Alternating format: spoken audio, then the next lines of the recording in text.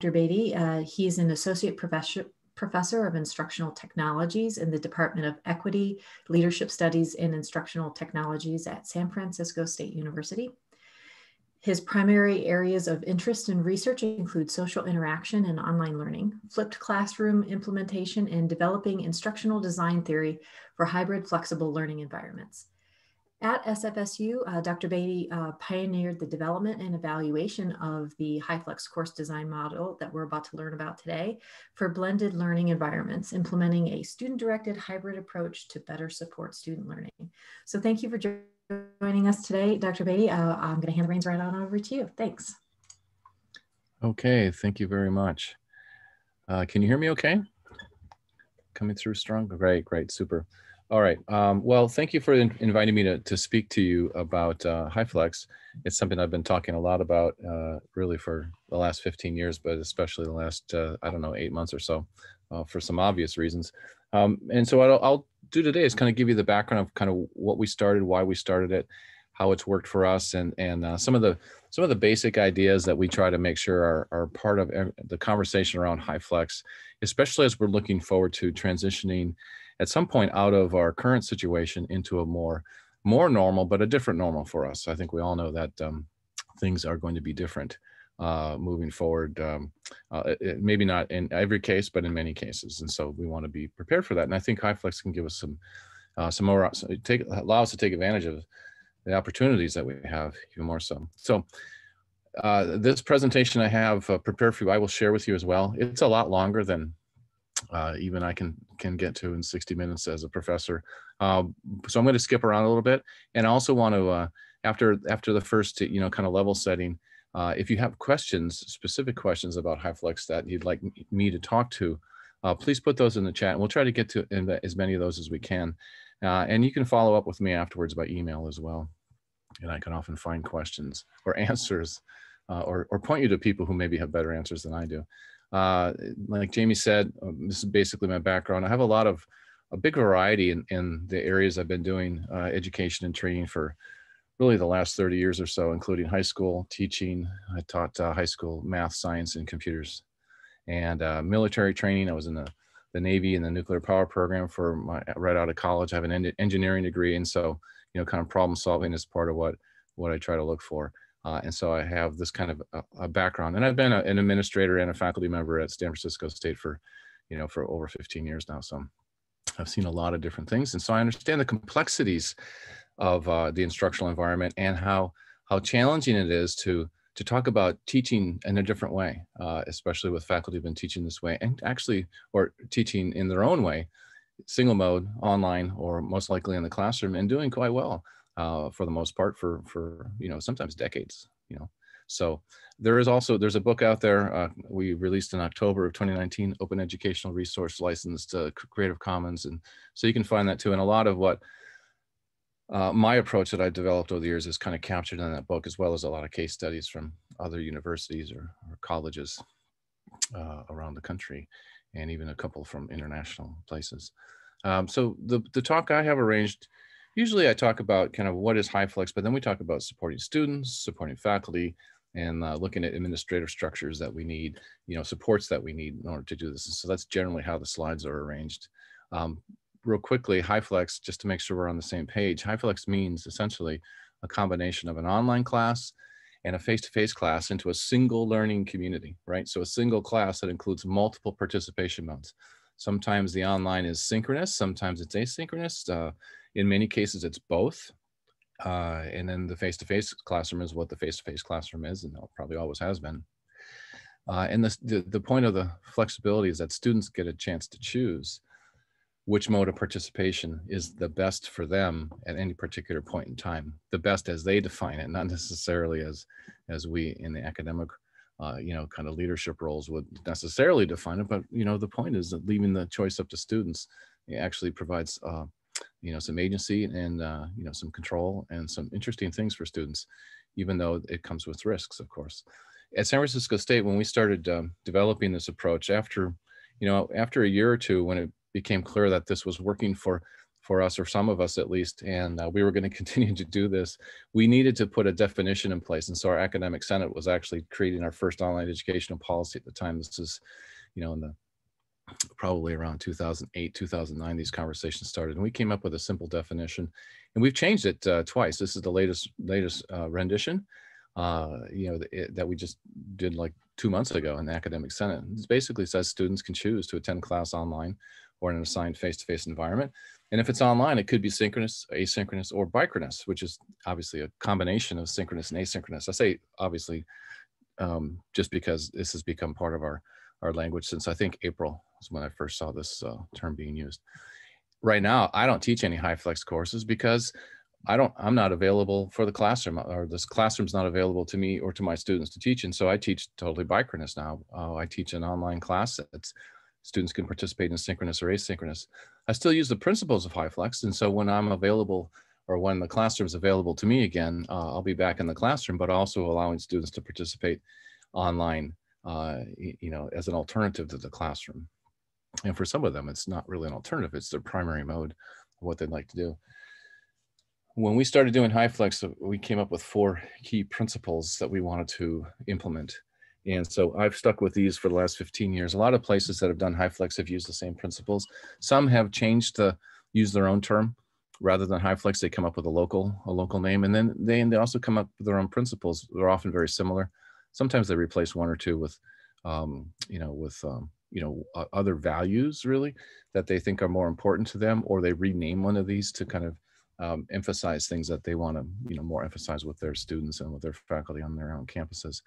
So the key principles, you can see them here on the screen. I'll go through each one real briefly, but alternatives essentially just means that we have fully developed participation alternatives, fully developed. In other words, students can make that choice. And when they make that choice, as a faculty member, I don't have to scramble to say, oh, okay, you want to do this, you're not able to come to class, what can I give you to do kind of to make up for the class time you're missing?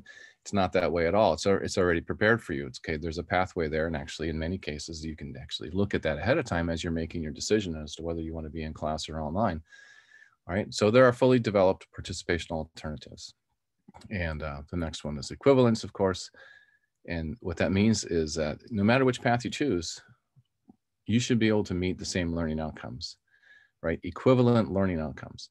These are not process outcomes, right? So these are not, you're going to do exactly the same things online as you do in class. Sometimes that happens, but oftentimes it's different, or it's not the same activities. And even when they are the same activities by name, like discussions, we have to admit that the online discussion, especially asynchronously, that students participate in, is going to be a different experience than the classroom discussion, or even the online synchronous discussion.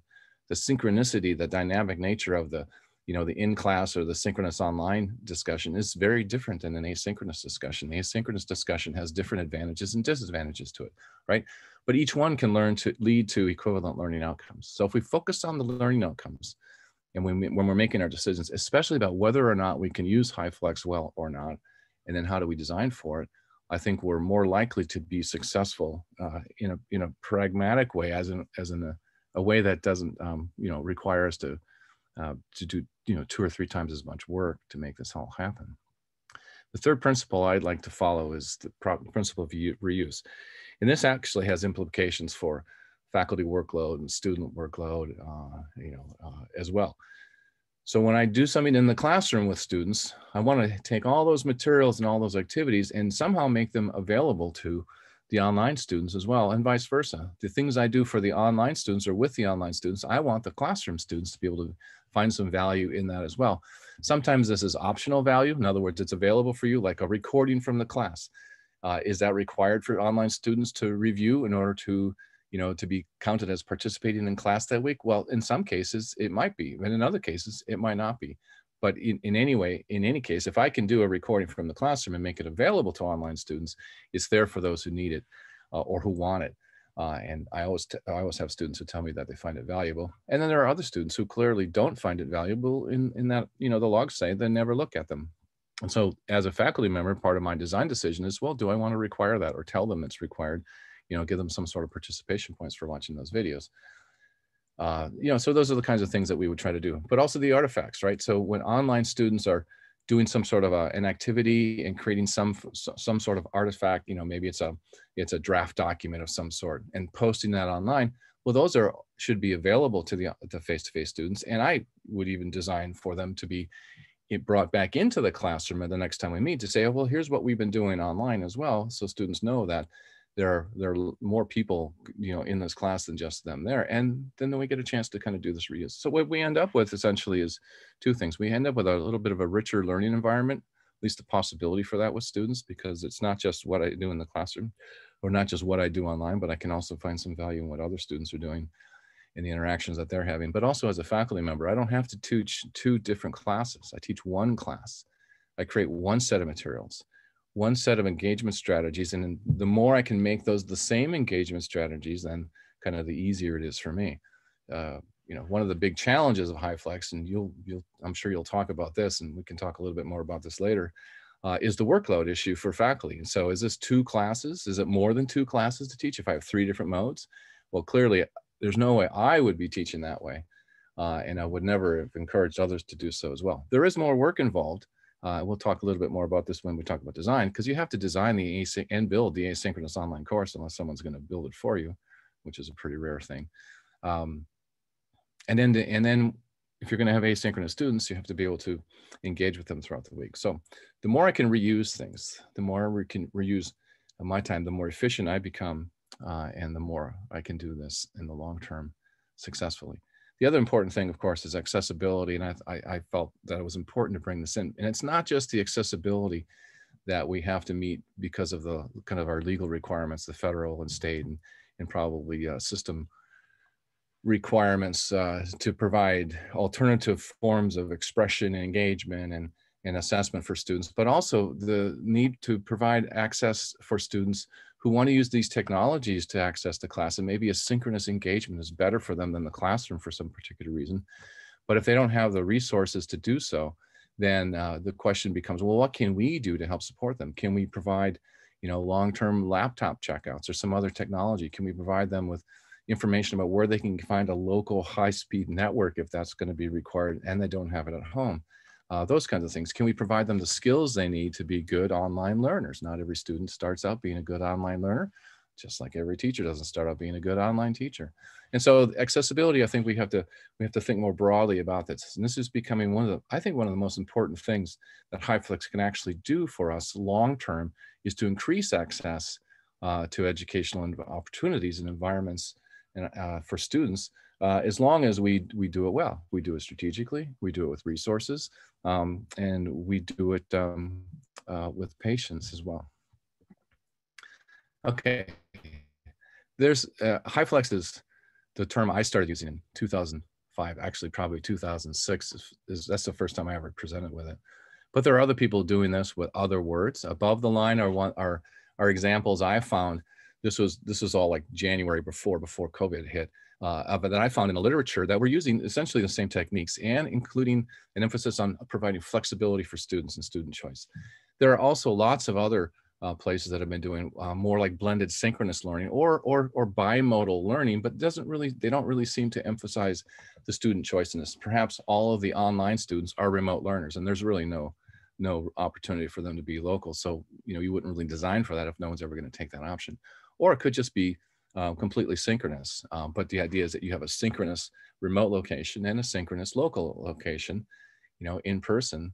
And so those are different approaches that are very similar, and they use a lot of the same principles, and yet they're slightly different. So, but there's a lot of other people who have been doing work in this area, really in the same general time frame. When we talk about the student and faculty experiences, I always like to show a little graphic of what it looks in my class. So I start out with students in a particular week, and in the classes I teach primarily graduate seminars. We have some undergraduate courses in our program, but most of those were developed when I was an administrator, and I haven't had an opportunity to teach those yet. Been back in the classroom for finishing my second semester. I came back just in time for our current situation. But when I teach the classes, I usually have most of my students, half or more, overall 60% essentially is the number I come up with, in class every week. right? Our students are regionally located for the most part. But then I do have a lot of online participation, and usually that's a split between online asynchronous and online synchronous. We didn't start with synchronous opportunities. When we started Hyflex, we didn't have a synchronous platform that we could really rely on, for a number of years. But when we did bring that in, then we gave that option to students for the most part in many classes. But the next week, the next time I offered the class, if I'm doing a graduate course, it's once a week, I found that I had similar numbers, but oftentimes, there might be a shift more online, especially if something was going on in the culture that students didn't want to have to take that time to travel to class or some other reason. But it wasn't always the same students online, and it wasn't always the same students in class. Many of the students who were in class stayed in class and didn't seem to need to take advantage of the online. And many of the students who were participating online were always online, but certainly not all of them. I had about 10 to 15% of my students making that choice from week to week. And what that told me is that there were enough students who were finding some value in being able to make the switch, that it was something, I felt like it was something important for me to do, as long as I could, practically do it, if I had the resources, the time, and the kind of the expertise to do so. When we talk about the student and faculty experience, we really can't avoid the technology challenges, the things that we need, and in each mode, each one has a little bit different characteristics. All of them need a learning management system and the technologies associated with it, because that has to be the core starting point for where students get information, where they get links, where they find resources, where their engagement essentially begins, and in many cases stays within. I always use the learning management system technologies, and I don't use very many technologies outside of that, because I want to keep it simple for myself, but also for students. I want them to have support. So if they have a question about how to use something in the LMS, well, we have a whole team that's there to support the students in that. If I use external technologies, I have to become that technology support, or I have to make sure they find it from the vendor. And sometimes that happens and sometimes it doesn't. Of course, students also need access to the network and their devices and things like that, because we're using more and more technology these days, even in our classroom instruction. So to the extent you use that, you need that for all your modes. In the classroom mode, the real thing that changes, I think, is the audio and video stream from the class. One thing that could probably put in there is the Wi-Fi network. Your Wi-Fi networks in your schools, like in our school, we had Wi-Fi available across campus, but we didn't have enough Wi-Fi available in every classroom. So if I had a class of 20 or 30 students, and I all of a sudden started expecting all of them to connect and do some things in the synchronous environment, during class, sometimes that was a challenge. And so we've had to kind of add some more access points and things like that over time. In the online synchronous mode, well, clearly they need the audio and video stream from the class, but they also have to be able to provide their own audio and video stream back into the class for it to be a good, engaging environment for them. And so for some students, that's a challenge. And it's not just it's the technology, but it's also kind of the environment. Is that a technology? Not really, but it's part of what they have to be able to manage as well. Web conferencing application, of course, whether it's Zoom or WebEx or whatever else people are using these days, that has to be available to be used. And then for the online asynchronous mode, pretty much it will rely on a lot of these other technologies. But the big difference is we need to be able to record audio and video for presentations and videos and things like that, both going out to students, but also coming back to students. A lot of classes will have students do some sort of capturing of their own presentations, of ideas, of projects, et cetera, maybe as part of quizzing and testing as well. And so that has to be something that's available to students. And so you have to think kind of through some solutions along those fronts. When we teach in classrooms, we have a variety of classrooms. This is one of the classrooms I teach in. And this is an active learning classroom we kind of put together a few years ago. And the big thing about active learning here is that we can move things around, and we've got screens around the room. But for Hyflex, the key important parts are really the audio and the video. And so we have a wall-mounted camera, or I guess it's a ceiling-mounted camera in the very back of the room. And that allows me to switch and toggle between, or add in, a whole room view, as well as the presenter view that I would have coming from the camera, much like I have here in this presentation. And then I have a teaching station, pretty standard teaching station, nothing special there. I can plug in a laptop, a tablet, even a phone if I have the right adapter. And I have one button control for the audio system, basically the AV for the class, which controls the stream in and out through, or I guess out through our Zoom connection. We just use some simple wireless table mics, a little Shure system, a couple of lav mics for the presenters, for the faculty member, and maybe a student or another guest presenter. And it worked quite well. It took us 3 or 4 different generations of technology, of audio solutions to make this work, to capture student audio. And this solution seems to work very well for us as long as we have the microphones charged. They haven't walked away in a couple of years, and so that's working well too. There are lots of other simple solutions. One of the things I learned was that sometimes I don't get the chance to teach in the classroom even when I'm assigned to it. Something might happen, like the alarm goes off and I can't get it shut off, and our security people are not available to help for some reason. So I have to go into another room that I might have a key to. Well, then I have to have my own technology if it's not installed, and most of our other classrooms don't have technology like that installed. So I brought a simple web camera that I carry around, a simple conference microphone that I carry around, $50 or something like that. And each one works well enough for my relatively small classes of 20 to 25 students. Although for a larger class that, clearly you need a little bit more substantial solution for that. But the point is that you don't necessarily have to have a lot of expensive technology to make this work well enough for students to achieve those learning outcomes. Is it perfect? Of course not. Nothing I design is ever perfect.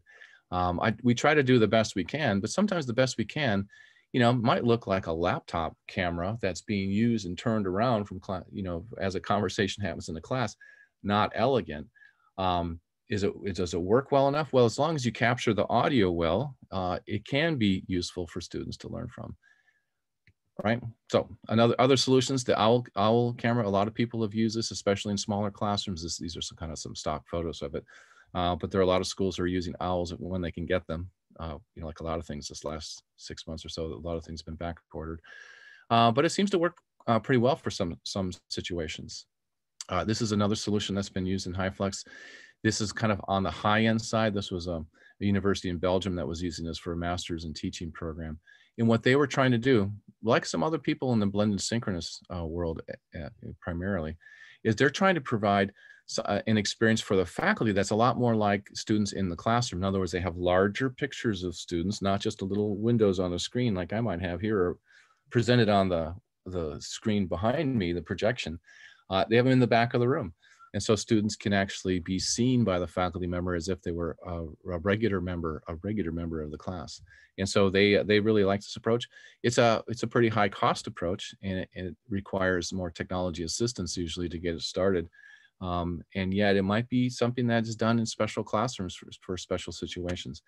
I know other institutions in the United States where they'll find something a little bit differently.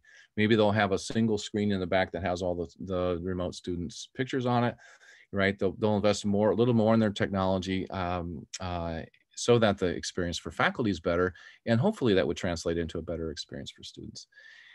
If you're interested in the more of the blended synchronous approach, which I'll oftentimes focus on higher technology solutions, but also focusing more on that presence capability and using technology to support that, I would recommend taking a look at the case studies in the blended synchronous learning website. This is from Australia, funded research for many, many years. Another place that you may be familiar with already is FlexSpace. When you're looking at space design, technology design, this is a kind of a website that puts together lots of different examples of space solutions contributed from people mostly in North America, but probably some others as well by now, and lots of different things you can search from. It's a free, you can join this. I'm not sure if SUNY's been part of this. It started with California State University System, San Diego State, Rebecca Frazee, and a lot of colleagues down there. Anyway, a great resource, thousands of different entries in here, including a bunch now for social distance and some for Hyflex as well. Excuse when we me, talk Ryan. about Hyflex for a student, we try to keep it pretty simple, right? So in my syllabus, I might have a paragraph like this. And in my classes, most of the students who take me when they have more than one of my classes, they know what Hyflex is the way I teach it. But it's not exactly the same as Hyflex the way someone else teaches it in my own department. Another faculty member prefers synchronous. and does not like to have students participating asynchronously because, this faculty really wants to emphasize that synchronous nature and wants to do things live in class that aren't as easily replicated in an asynchronous environment. And so their language would be different. It would focus much more on the synchronous, so if you want to be online, you have to be synchronous. Other faculty do not like the synchronous environment, online environment. So they will basically say, hey, you will have a class meeting, and if you're not able to meet that class meeting, well, then there's an asynchronous version of the course that you can complete, that week, and that's the requirement. Others like me will often give them both choices if we can do it and we find some value in it. But there are other places that do this more broadly. Pierce College was one of the first ones I was aware of that did this really systematically at an institutional level. And so they have a whole website about Hyflex for them. They call it Pierce Fit. That was their way of branding it, but it's basically Hyflex.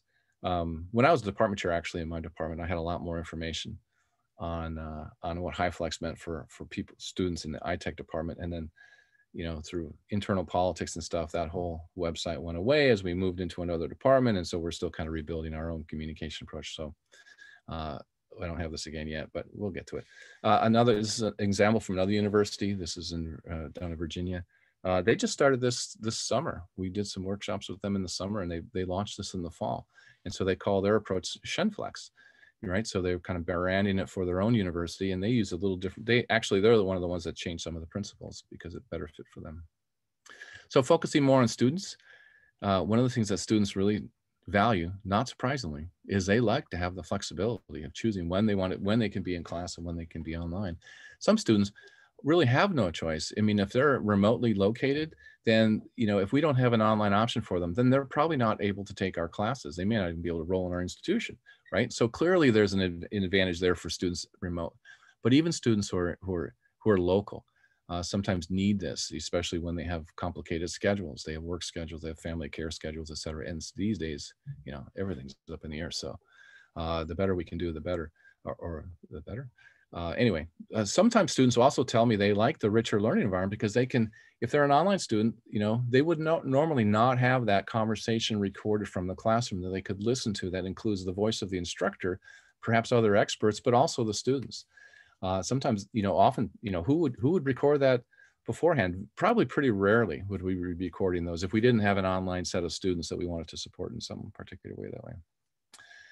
Another thing that actually works out well for students who are normally face-to-face is they get a chance to try out the online environment, sometimes because of necessity, sometimes just because they're interested in it, but they don't have to fully commit to a totally online class.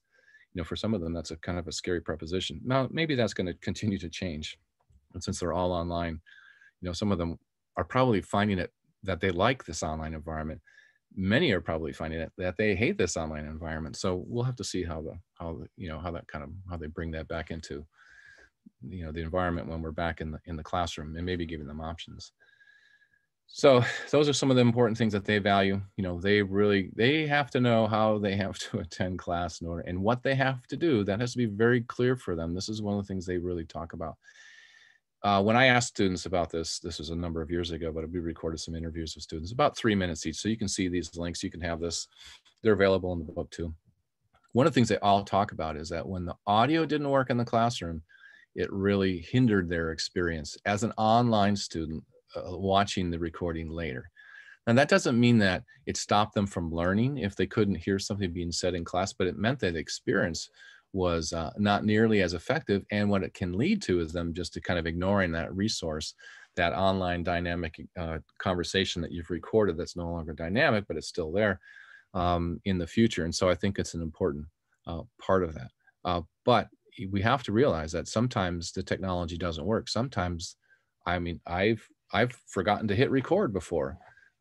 Sometimes I do automatic recording, but occasionally I'd forget. So there's no recording. So I have to be careful that there's nothing that the online students critically need coming from the classroom in order to reach the learning outcomes. And so I have to be prepared to provide those resources in different ways. I also ask students to give me tips for other students. I can tell students, well, here's what I think you should be doing. Or when you want to make a decision about whether to be online or not, here's my recommended strategy. You kind of work through this process. One, can you come to class? If so, well, do you think that it will be, is it useful for you to come to class, blah, blah, blah, et cetera, et cetera. But I also ask students to give me tips for other students, because sometimes I know our students will listen to their peers, especially peers they know, maybe even more so than a faculty member. So there's a bunch of tips from students in there. And that's one of the things I'd suggest if you do this on your own institution or even in your own class, is ask your students what has worked well for them, and what they would recommend to, what they would tell other students to do. You have to consider schedule flexibility for students. How are you going to register for students? You're going to probably address this when you talk about administrative concerns, but how do students know that there are options on participating in this particular class? And so I've seen these 4 different methods used. Sometimes we list it as an online class and a face-to-face class. Sometimes we'll combine we'll take 2 full sections, one fully online, one fully face-to-face, if we have enough student enrollment, and assign it to one faculty member. That one faculty member that can teach both sections combined as a Hyflex class, get credit for teaching both classes, and yet they're only preparing one larger learning community kind of, a learning management system side, and then the integration with engagement and things like that for students. In that way, it kind of helps manage workload as well. And then the online student support. For institutions like mine, we've never had fully online degree programs until now. We have 3 in the final stages that were in the final stages of approval by our accrediting agency last fall. Now, ironically, everything's online. And so we're actually being forced into learning how to support fully online students as an institution, as is probably every institution, almost worldwide these days. And so I think we're going to learn a lot more about aligning student support, but that's an important part that, for the student experience, they have to be able to exist as a fully online student if we're going to give them that option. That means our administrative structures have to be able to support them as well. Faculty factors, one of the most important things is considering where faculty are starting now. We always assume that we're doing effective online or effective classroom instruction. So if we can start there, right, and then move into the online environment, that's typically the design path and the kind of the faculty development path that we like to take, right? When faculty already have online teaching experience, when they already have hybrid teaching experience, clearly they have, that's easier for them to kind of adapt to Hyflex and to kind of think about how they might design for a Hyflex environment. There are clearly, if you're a faculty development specialist, that anytime we open up a class for designing differently, we have an opportunity to say, well, actually, have all the things we've been doing in the classroom really been all that effective? Many times they have. Sometimes maybe it hasn't actually been that effective. But I don't go there when I'm talking with faculty, because that can become a very difficult conversation, and I'd rather have them learn that themselves as they move into a different environment and realize, well, I can't do that exactly. What's valuable about that I want to be able to bring into the online environment? And then the next part is we talk about, well, what do we want to do? Are we going to do this? Am I going to teach all my classes this way? Am I being told to teach this way? Am I doing this because it's my choice, or because I'm responding to a perceived or a real need of students? A lot of times faculty will move this direction when their department realizes, we're, especially in the graduate programs, is that, well, we need a few more students in our classes, and we know that we're not available to all students because we're face-to-face.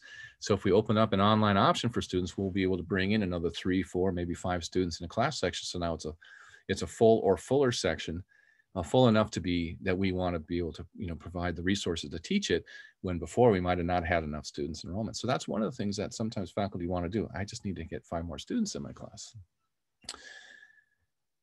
One of the things that faculty will often do, though, is not be so sure they want to teach this way. So what I would encourage them to do is often to try it out. Take a couple of your class sessions and see how difficult it would be, or maybe not how not difficult it would be, to create an online version of that class session for students to take, and then give them the opportunity to take it online and see how it goes, get their feedback for them, ask them how it went, and learn from that as you go. So the best approaches I've seen for this kind of depends on whether it's coming from kind of grassroots faculty want to teach this way, and so they find ways to make it work. They often will pull from our instructional design resources on ideas on how to teach this well online.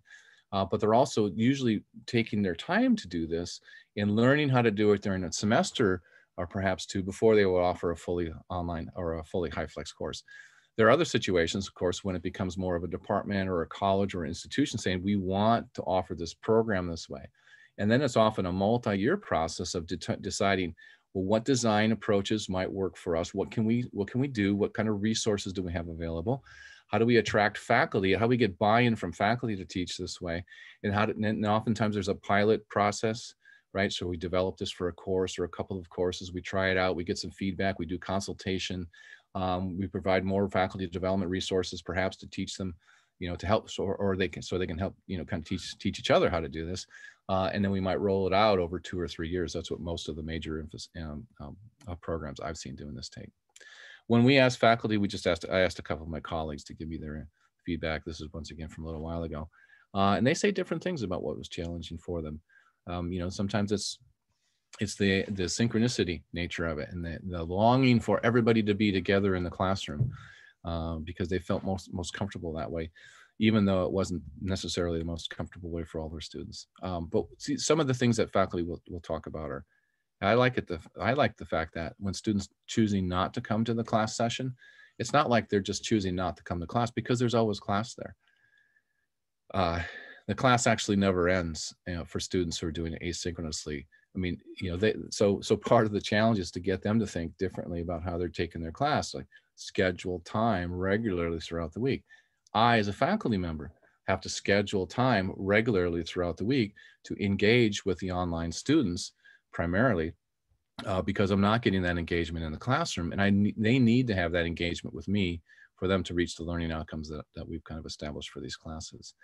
And so that's one of the big challenges, but also something I've learned to value. Before it was, well, I get them on, let's say, Tuesday night, 7 o'clock to 9:30, and then next Tuesday night we come back and we're engaging again. Well, now, actually what I do now is I require all the students in my class, whether they're in class or online, to do the online discussions, right? And so what I will do is I'll give them a little time back from the class period time and count that for online discussion time, but then they're all involved in those online discussions, which makes them much better online discussions. Rather than 4 or 5 students, now it's 20 students who are doing an online discussion. But it also means that I have to be more, I have to make sure I've got that time scheduled. So I schedule roughly 30 minutes per class 3 times a week into my calendar, so that I know, okay, for this hour and a half, I've got 3 classes. I'm dedicating that time to interacting in the forums 3 days a week. It could be Monday, Wednesday, Friday. It could be a day on the weekend. But I try to make that a regular pattern so they know what to expect. And so I can kind of manage that workflow, and not necessarily more work to do, but different work to do than what I might've been doing before. Well, clearly, teaching now is different. So how are we going to manage that? That's one of the challenges, so these challenges. I'm not sure if you've been able to get back in the classroom yet or not. But in the short term, coming back in the classroom, we still might have some of these restrictions on us. We may not be able to put everybody in the classroom. This is a challenge we've never had to face in Hyflex before, where the classroom has always been the classroom before, just like it always was. Well, now, currently it's not, and who knows what it's going to be like in the spring, perhaps even in the fall of next year.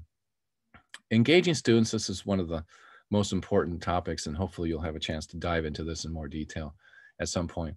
But when we talk about engagement, it's one of the 3 critical supports, I think, for student learning outcomes, right? We've got our content, we've got our assessment, and we've got our engagement. If you look at the Universal Design for Learning literature, engagement is one of the 3 kind of pillars in that world as well.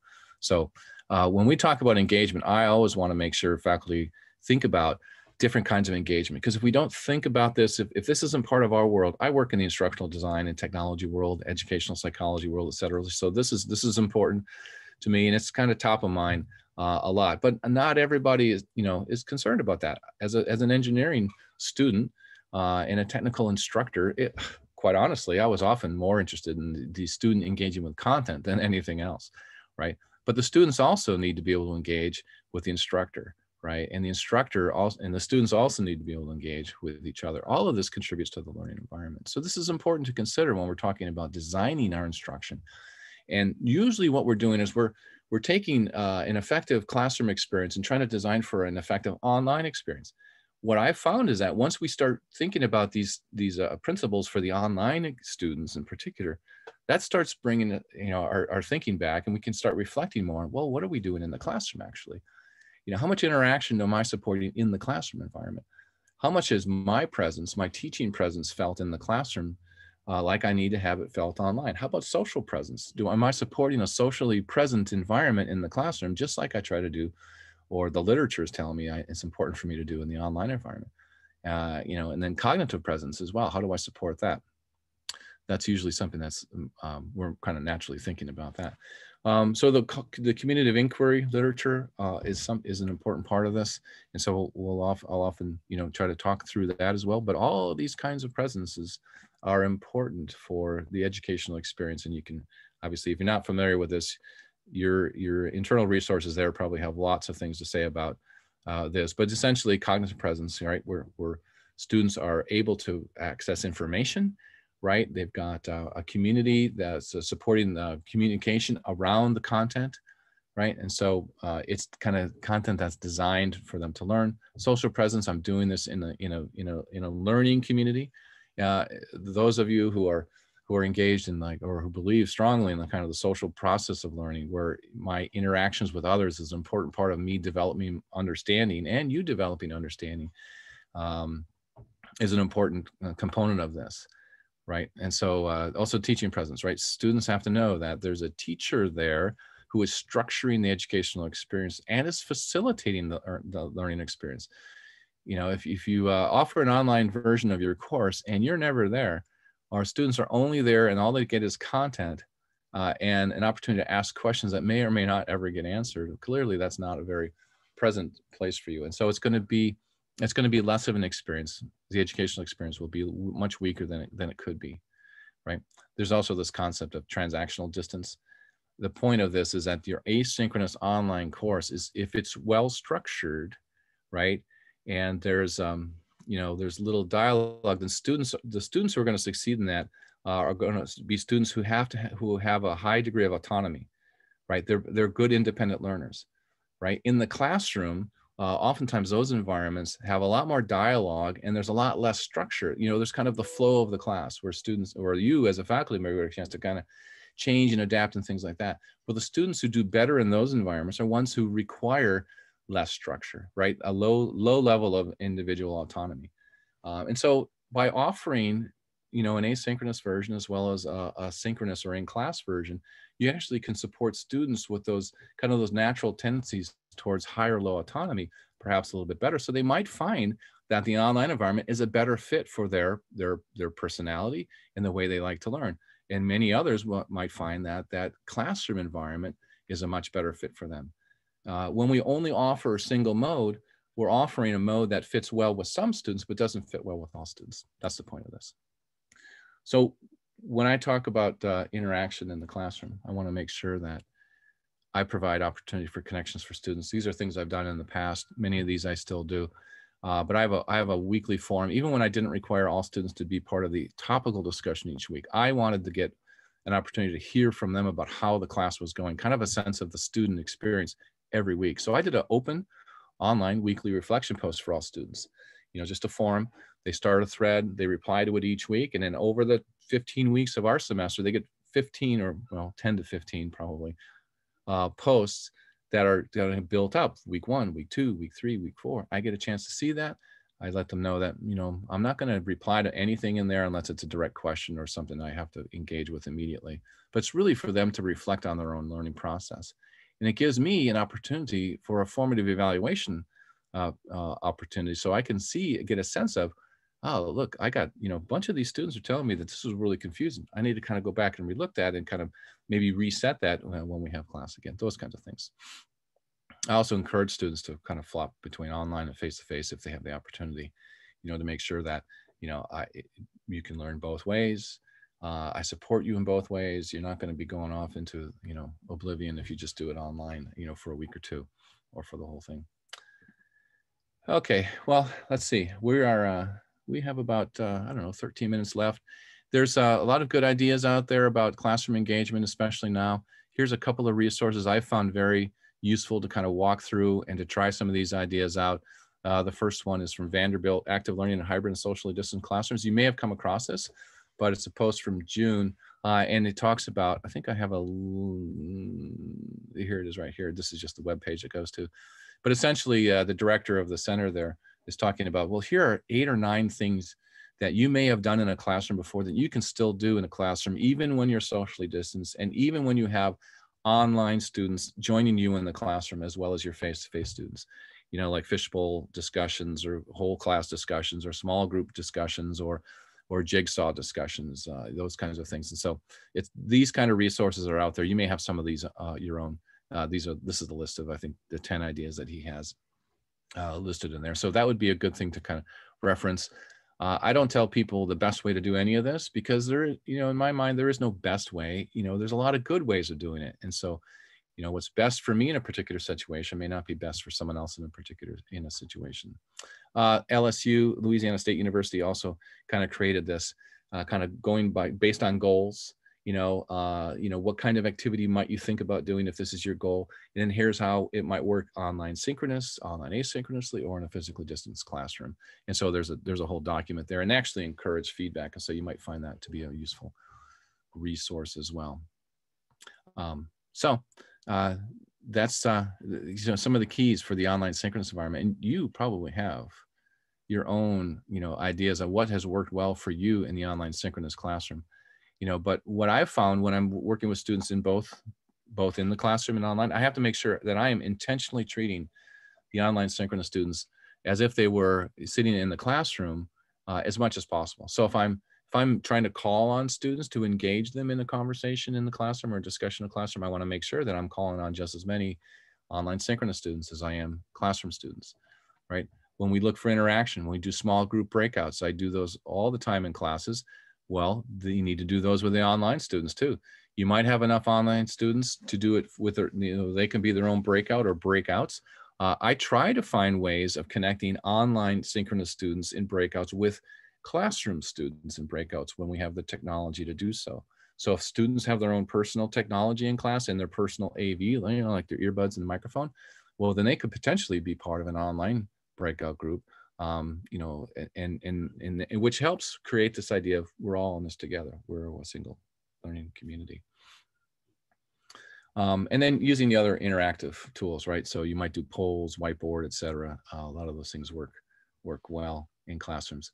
What I would tell faculty is to make sure they're not using technology just to do technology, right? And to find things that they're comfortable with so they can do them well.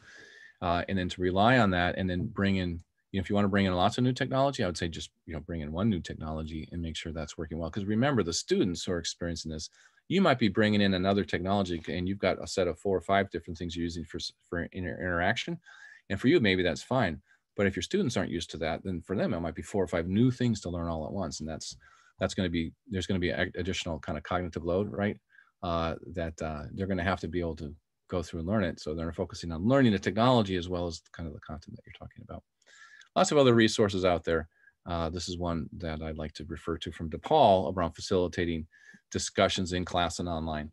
You know, and I find that, you know, principles of good discussions in the classroom are often also principles of good discussion online, although there are oftentimes also, you know, process differences that have to be taken into account, like the whole timing nature of an online discussion in an asynchronous forum.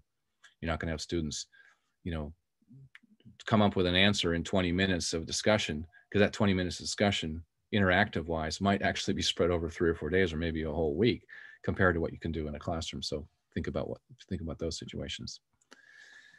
All right, Jamie, is there any questions? Are there any questions we should address now? There's a lot more of this you can go through on your own later and ask questions about.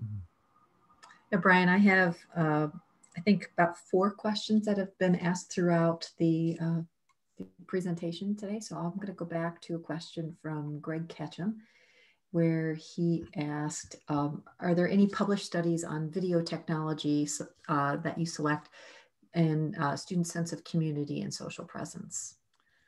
Yeah, there are. As a matter of fact, if you go to let me go back to, let's go to, let me show you the book site. If take a look at this, and there's two areas of, let's see if I got this right. Two areas of the book that would be pretty helpful for you. This is the book. It's easy to find, edtechbooks.org. Whoops, oh, what did I do with that? All right, but if you go to, there's a section here called Evaluating the Impact of Hybrid Flexible Courses and Programs, this chapter 2.5. In here, I've picked out, I think, 13 studies. And these are studies that I found in the literature that were relevant in some particular way. You know, what started it out, and then some other kinds of things. So almost all of them talk about student satisfaction and looking at student learning outcomes, often grades, to make sure there's no difference, or at least they're no worse in hybrid or Hyflex. But there are also other ones that look at the student experience more. All right, which is best for students as far as their perceived presence and things like that. And so take a look through these. That can be helpful. But then the other thing I wanted to point you to was this appendix, which is the bibliography we put together. There's about 82 different articles, book chapters, dissertations, master's theses, et cetera, listed in here. And so you will probably be able to find, you know, some relevant works in this list as well. And I didn't write all of these, of course. So you'll find a lot of variety in here.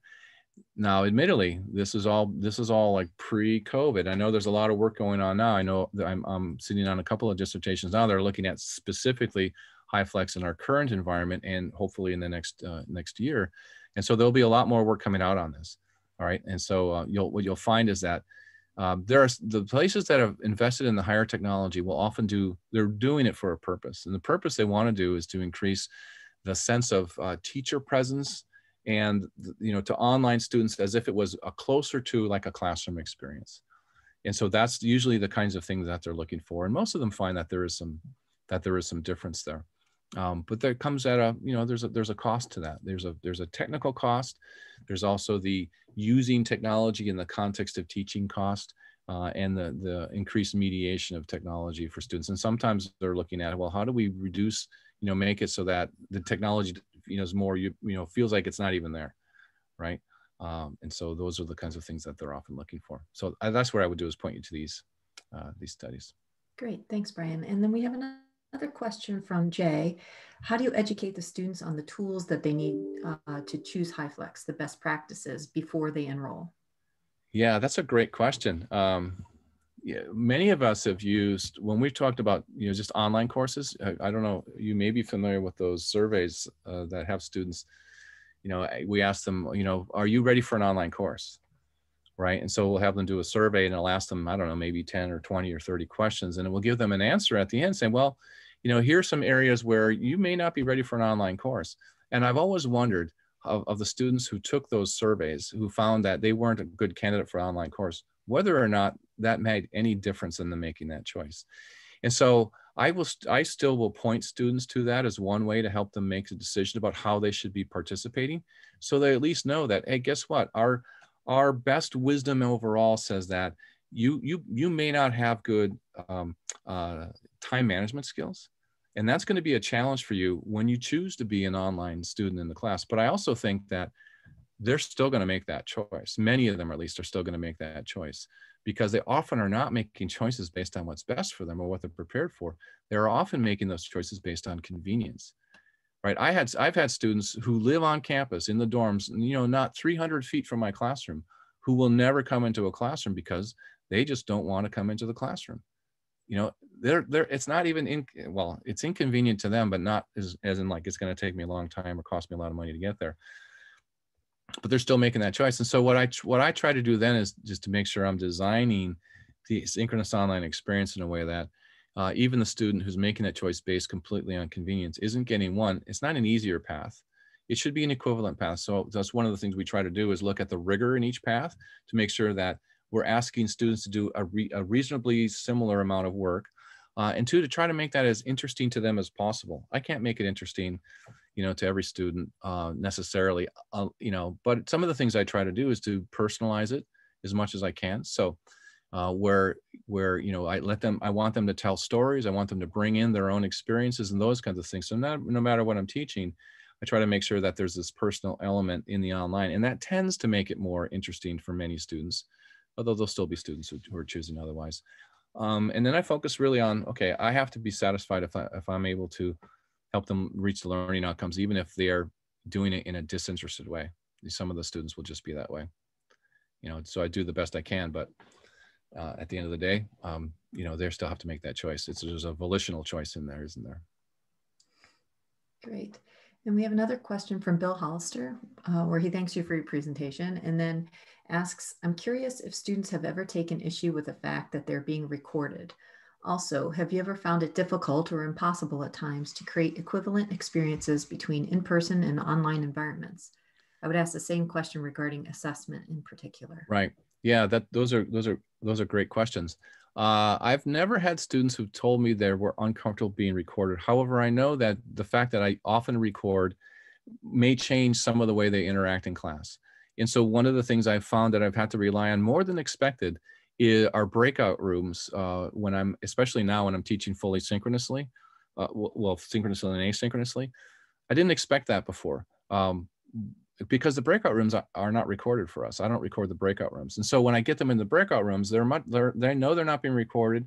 And it's not like they're talking about things totally off subject. They just seem to be more free to, one, show their videos, right? Their face on the screen, as well as be engaged in active conversations in the class. And so I use those as much as it makes sense. So yeah, on our campus, and actually there are some situations where I'll turn the video off and I'll let them know that we're not going to record this conversation. And sometimes it's because we want to talk about things going on campus or whatever. So well, look, let's just take the recording off the table. And so that hasn't been an issue. I try and also let them know, the recording is only available inside the firewall of the classroom, the LMS, and we do that as well. There are other faculty though who are teaching classes and they have more sensitive topics they're talking about, and so they often won't record at all. And I think that's fine. You don't have to record in order to provide an asynchronous experience that helps students reach learning outcomes. They just don't have the opportunity to listen to that kind of conversation. Okay, so yeah, there are some times when one of the things I do when I work with faculty, the first thing we'll do once we talk about, okay, what is Hyflex and is this a strategic direction you think you might want to head? The first thing we do is we talk about student learning outcomes. Can you realistically help students meet these learning outcomes in an asynchronous or a fully online environment, could be synchronous, compared to the classroom? And if the answer is no, well, then usually the decision is, okay, well, either one, we don't do Hyflex with this. If there's no good online path here, there's no good online path here, right? And so, or it's too hard for us to do. Yeah, we could do this if we had some sort of complicated deep simulation we could do. We don't have the money for that. We don't have the time for that. So we're not going to do that. So we might not do that at all for a class, or we might say, okay, well, just like we would in another class, maybe it's a hybrid environment where it's Hyflex part of the time. Maybe half the class, we can actually meet these outcomes in class or online, but maybe there's another half of the class. Maybe it's complicated lab scenarios where you have to be here to do this, right? So that kind of approach also works really well in many situations. We're doing this now on our campus, as a matter of fact. We have a handful of classes that are allowed on campus, and it's almost always because we cannot find a way to do this well online. A science lab that's not something that's easily to replace with an online lab, or a performance environment where, if we're going to offer this class, you have to be able to come here to do some sort of like an ensemble music group or something like that. Those kinds of situations. Or another one that also comes up is the ceramics lab, right? Where you have to come to students, come to campus and fire your work in a kiln. Those kinds of things, we would say, well, there's no way we're going to do that online. And so we have to be able to come to some adaptations for that. On the assessment side, I think it's different. I think that, in almost every situation, there are ways to find situations where you can do assessment in both modes. I like to try to move all the assessment to the online mode if I can, because then it's an equal place, at least environmentally, for students, at least coming from an external perspective, right? So if I have an in-class test environment and an online test environment, that's two different environments. And even if you're using online proctoring, it's still a little bit of a different environment. So there's always that question about, equity. How equal are these environments, and how much is that impacting students' scores? So I will try to move everything into an online. So even if I have students in the classroom, I still might use the online environment for the test, because then at least it's all in the kind of that online environment. On our campus, we're not using the online remote proctoring by vendors. We will allow faculty to do their own proctoring online for tests if they want to do that. But we have kind of restricted them from doing the third-party vendor solutions for proctoring. So what we're trying to do is try to get faculty to think about writing tests differently. So proctoring is not as important because the likelihood of teaching is maybe a little bit less, right? Randomizing questions, randomizing answers, doing different kinds of assessments, authentic assessment, but even if you're doing tests to lower the stakes, add more tests, add more quizzes, build a grade over the whole class rather than 70% final, 30% midterm or something like that, which tends to create a lot of pressure for students on individual test performance. So yeah, those are some of the challenges that we find. And there's a whole section on assessment in the slides that we didn't get a chance to get to that might be helpful to help you think through some things. Great.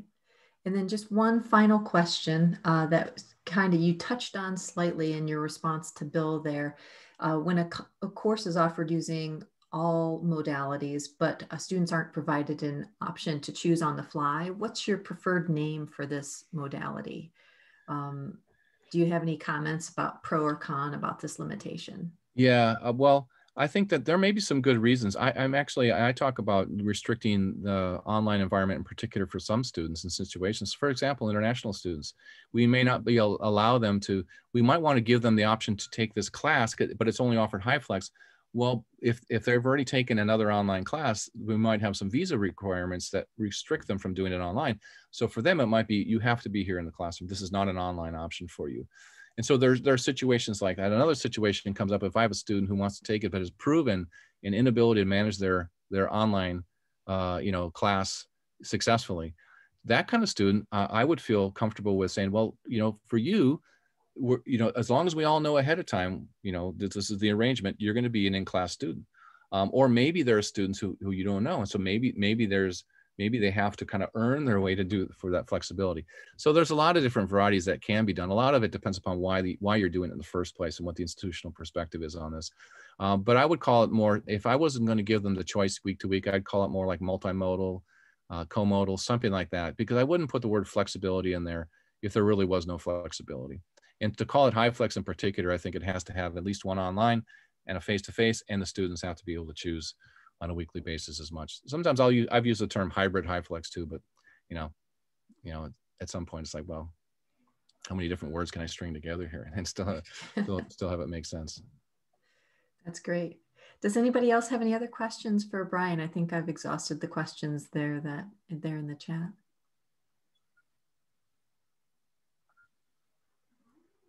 While we're waiting there, Lisa, you have a question? Yeah, I actually was just wondering what format you use for discussions, because I've been pretty unsatisfied with the ones I've tried. Yeah, I tried to use a variety of I mean, the simplest for me, the way I started it, the first time I did this, the first time I really did online discussions, it was pretty standard. It was like, okay, do the readings, come up, 3 major points or whatever. And that, that might work once or a couple of times in a semester, especially with grad students, you might assume, but still it's not very engaging. And even as a faculty member, it's not all that engaging because you're saying the same thing over and over again. So I try to add, I try to always have them connect something to their own experience. I try to have them bring in their own stories into whatever they're responding to. There are sometimes when I'll have the students in the class come up with the discussion prompts. That might actually be an assignment. It depended upon the students in the class, but that might be the thing is, okay, maybe 2 or 3 of you will work together. And this week of the semester, you are going to be facilitating that discussion, which means here are the readings we're going to be doing, or here's the content, come up with a prompt, and then you facilitate it with your colleagues. And I find what happens is a lot of students will participate more when students are managing the conversation, in part because there's this social peer thing going on where they don't want to be the ones who no one talks to when it's their time to do the discussion, right? So there are different ways of doing that, but there are also lots of different approaches, doing debates, role plays, the kinds of things. And the resource I linked to for the DePaul University is one example. There's other things linked in there. I think there's a book by Kurt Bonk and colleagues around interactivity in online environments. And he has, you know, people like that have lots and lots of different ideas on how to do like 101 interactive online discussions. So there's a lot of things. I think the thing to do is to use variety and to try to do some things that you wouldn't have thought of yourself. And then also try to bring the students into it as much as possible, you know. Okay. Thanks, Brian. Anybody else have questions for Brian? We're a little bit past time here.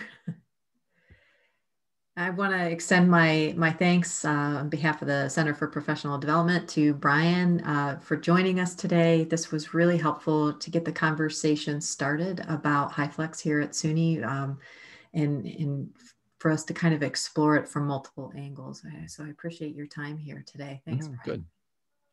All right. Well, thank you for the opportunity. I always like talking to people about Hyflex, especially to just starting on this journey.